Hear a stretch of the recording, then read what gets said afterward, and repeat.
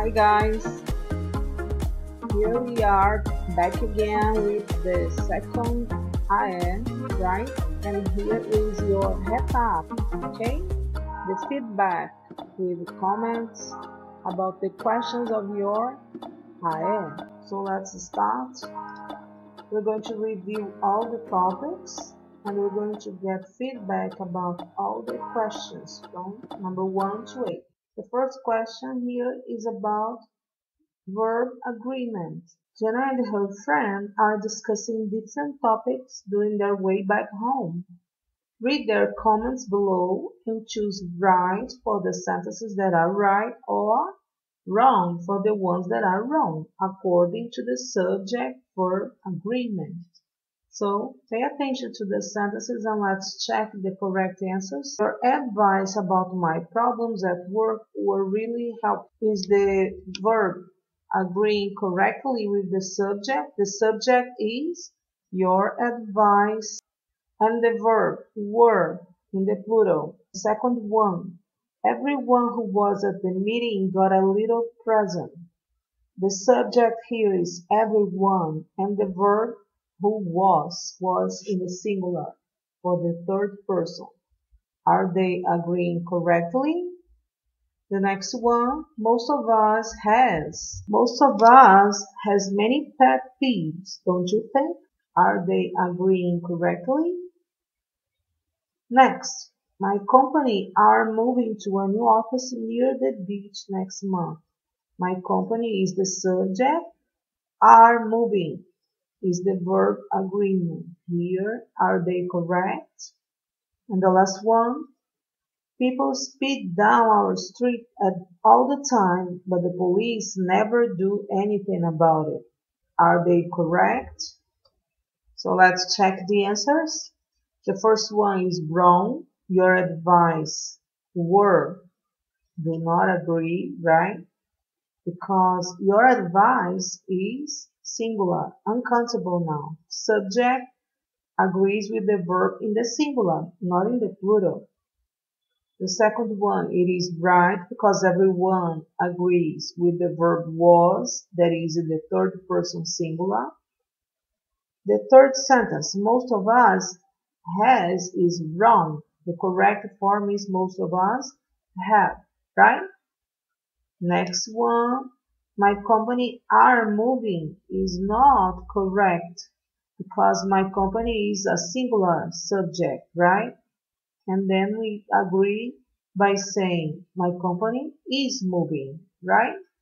And the last one, people speed down our street all the time, but the police never do. Police seems to be a singular word, but the idea is plural. So the verb agreement is a verb in the plural. It is right. Police never do, not does. Alright?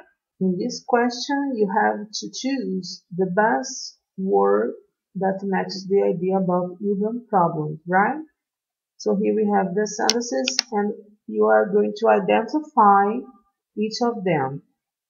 Life in big cities may be exciting and provide many facilities for people. However, there are a lot of urban problems to be considered as well. Read about the situations and match them to the corresponding urban problem. One of the situations listed has no correspondence, but a dash on it. The first one, when there are not enough places to leave your car, when there are people living on the streets, when rude, humorous, or political words or drawings are illegally written or drawn on walls or other surfaces, when the roads are blocked by too many cars, when people damage things deliberately, especially public property, and when a mixture of things like smoke and chemicals pollute the air in the city. So let's check the answer. Not enough places to leave your car, like a park. When there are people living on the streets, they are homeless. Roads blocked by too many cars, traffic congestion. People damage things deliberately, especially public property. This is vandalism. The mixture of things like smoke and chemicals polluting the air of the city, it is the smog. And the dash goes to the sentence when rude, humorous, or political words or drawings are illegally written or drawn on walls or other surface related to behavior, right? So let's check the vocabulary here. What word describes someone who is kind and considerate? What word describes someone who is unkind or intended to be hurtful? Mark the only correct option according to the use of the verb form in the conditional sentences. Let's check the answers. The first one, a person who is kind and considerate, it is someone who is thoughtful. The second one, someone who is unkind and intended to be hurtful is a mean person, right? And the options here, the ones that are correct according to the correct verb form in conditional sentences are people feel important if you listen to them. This is the zero conditional. People feel simple present. In the conditional part of the sentence, we have if you listen. If plus the verb in the present. So both sentences are in the simple present tense. This is the zero conditional. The other options would be people would feel important if you listening to them. This is not correct because we don't use present continuous with would, right? And if we have present continuous, you say you are listening, right? But we don't use this form. This one is not correct because we use will in the main sentence, and in the conditional part of the sentence we use simple past tense. People will feel if you listen to them. So it's not correct. When we use will in the main sentence, the next sentence using if plus simple present, right? But when we use if plus the verb in the past, we use would in the main sentence, right?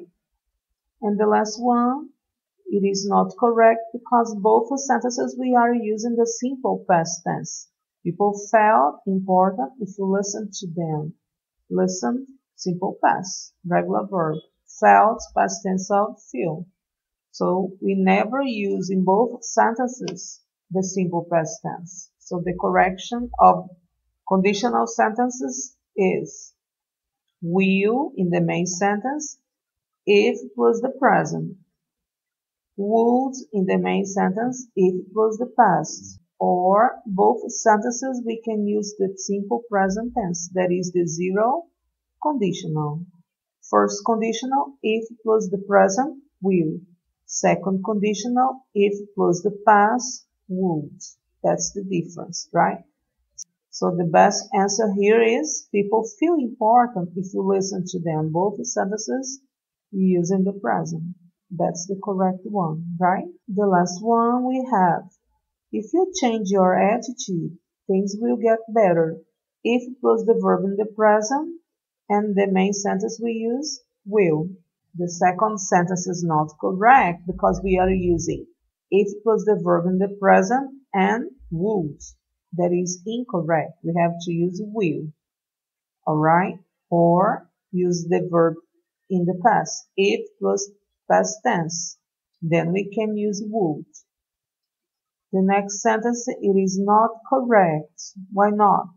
Because we're talking about if plus the verb in the past and we used will. Remember, we have to use would every time that we use if plus the past. And the last one, if you will change, things get better. This is not correct because we are using if plus will change. I never use will together in the if part of the sentence, right? Remember, we have if plus the present, then we have will. This is the first conditional. And when we use if plus the past and we use would, the second conditional. And when we use both sentences in the present, zero conditional. That's the difference, right? So the correct option here is if plus the present, then I use will. Alright? In this question, we have a text about procrastination, right? and the students are supposed to read it, and after interpreting the article, they need to check if it is true or false according to the text, right? Let's check the answers. So here we have the text, right? And then we have the sentences about the text. According to the text, you can say that the writer points out that procrastination is a problem that can affect anyone. Unfortunately, trying to complete your job little by little cannot help if you have a big task to do. One of the reasons that keep us from working on something is lack of motivation or reward. The writer clearly states how important it is to keep working in the same place to avoid distractions of any kind. So let's check the answers. The writer points out that procrastination is a problem that can affect anyone. This is true. The second one is false, because trying to complete your job little by little cannot help if you have a big task to do. This is false. It can help you, right? The third one, it is true in this sentence.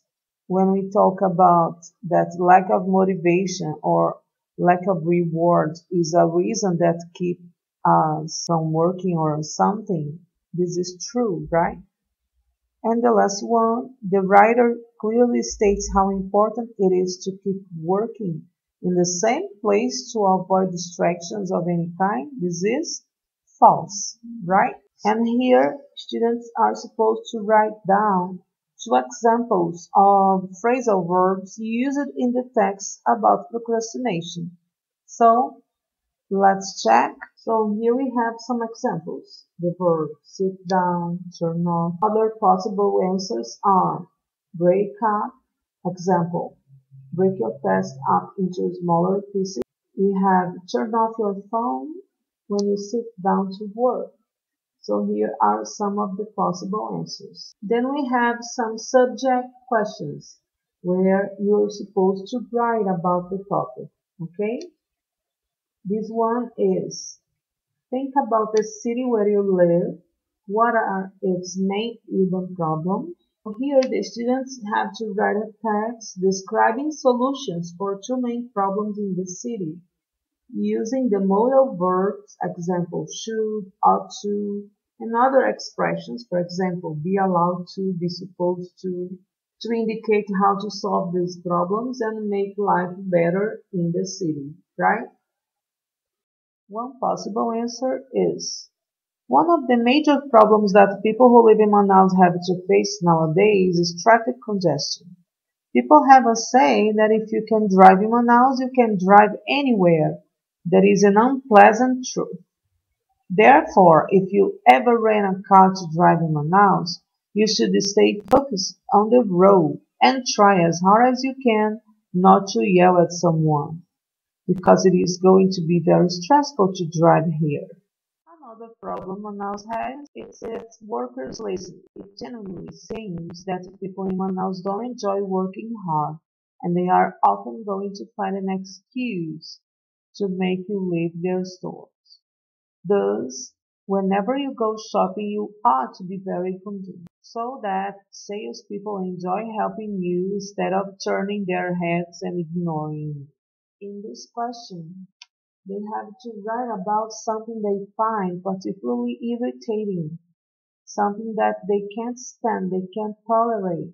It is named pet peeve. So they have to talk about their roast pet peeves, right? They have to talk about what behavior they find irritating and use expression to show how they feel about that, right? A possible answer is, I really hate when I'm talking to someone and he or she isn't paying attention. It looks like I don't exist, so it really annoys me. Another possible answer is, one of my worst pet peeves is when people are late or make me run late because I'm waiting for them. This is especially worse when I have an important appointment or it is about something I'm really looking forward to. My sister usually behaves this way when we go out. She often takes too much time to get dressed. It really gets on my nerves. So the last one is about a text you have to write, but you need to be very persuasive because your parents are looking for a new town to move, and you're going to try to convince them to choose your option. It must be in Brazil. So you're going to talk about the advantages of Brazil and this city you choose. Remember, you have to follow the ideas here below. Clearly state your view about the place. Give two reasons and support them with facts and examples. And the last one, to use persuasive language and expressions to convince them. A possible answer is São Paulo City is without doubt the perfect place for us to live because it has a lot of fascinating attractions like natural parks, shopping centers, museums, theaters, and many other cool places. Another reason to live there is the presence of great companies and very qualified universities. This will grant us a good job and a degree from one of the best universities in the world. A possible answer is if you are looking for good quality of life, Curitiba is the best place to move to. If I were you, I would choose Curitiba for two main reasons: great options of green spaces to relax, and culture diversity to explore. You will enjoy the time of your life and will be amazed by the number of green areas, such as parks and forests you can find there in Curitiba. St. Lourenço Park, Macaxery Park, and Barigui Park are only some of the many ones to mention. Curitiba was also home of a great variety of immigrants, so you will find charming places like Felicidade, the Italian neighborhood, which is almost another city spot, or the Ukrainian Memorial, or the Dutch Way, an enchanting tribute to the German immigrants. You're going to love this. You might think the weather is too cold for a living. However, you can get used to it as soon as you learn how to protect your body properly. So, this was your feedback about your AE. Thanks for watching this video, and if you have any questions about your second AE, Retap, talk to your teacher, right? Thank you.